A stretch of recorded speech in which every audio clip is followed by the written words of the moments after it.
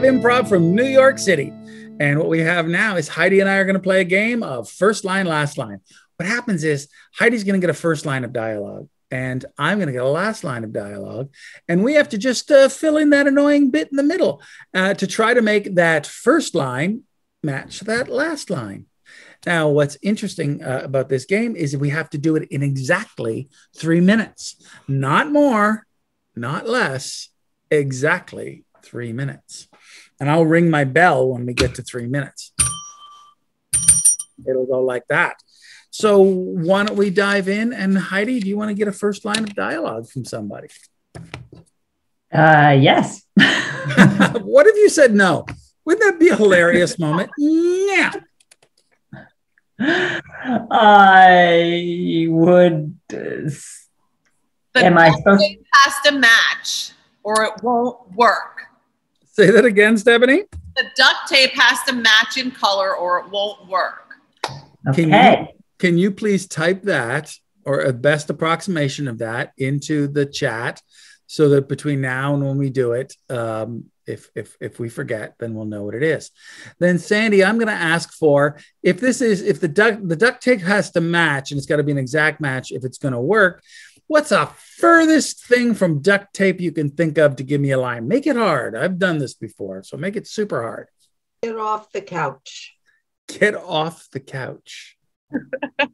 Get off the couch. Can you type that in, please? Get off the couch. And why don't I get us a location that where are we? Where's a physical location that we can be in? Park. The bar? It could be bar. I said park. Bar. The park. Oh, I used to go to bars and parks. And who are we to each other? What's our relationship?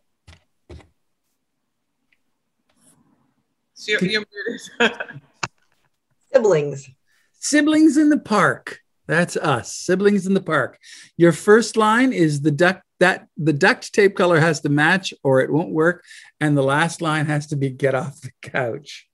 And we're in a park. So this should be good. Are you ready, Heidi? I am ready. Then let's play. Let's play.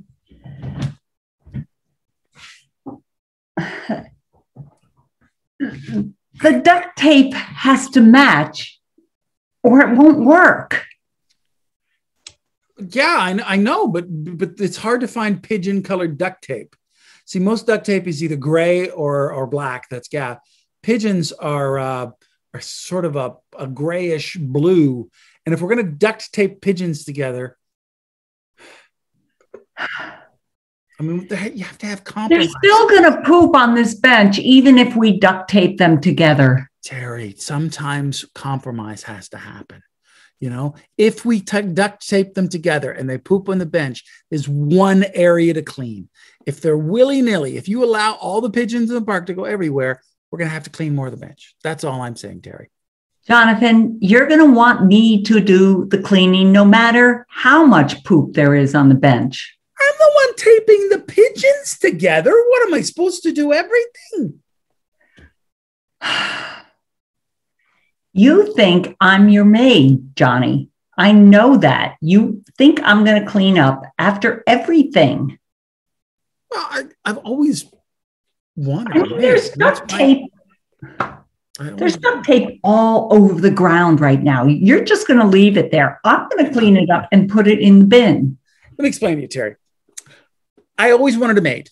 I never wanted a little sister. Not once. I thought I was doing a great job. And then mom and dad show up and say, here's somebody else. So you're right. I want a maid. I would prefer a maid. Mom and dad didn't say, here's your maid. That's the problem. I always wanted them to say, here's your maid. And instead they say, here's your little sister. Do you see where that might upset me a little bit? Do you see that I had no choice in this matter? No, actually, that never occurred to me till just this moment. Yes. I think I owe you an apology. Yeah, you do. And you owe those pigeons an apology, too. They look miserable. I do. I'm going to go get some goop up and you know what? This is my call. This is my moment to change.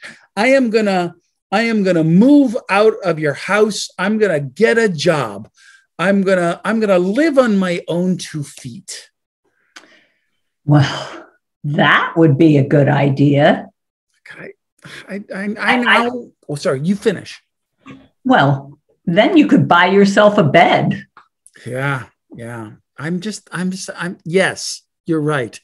An actual bed. I have been sponging off you too long and I feel terrible about it. And I am very sorry. And I am going to follow the best advice you ever gave me, ever, bar none. I'm going to get off the couch.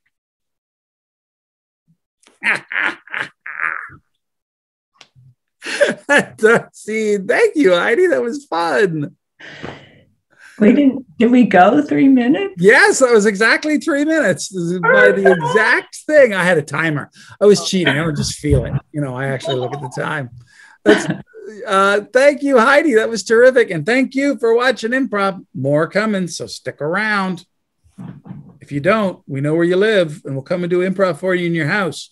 You don't want that.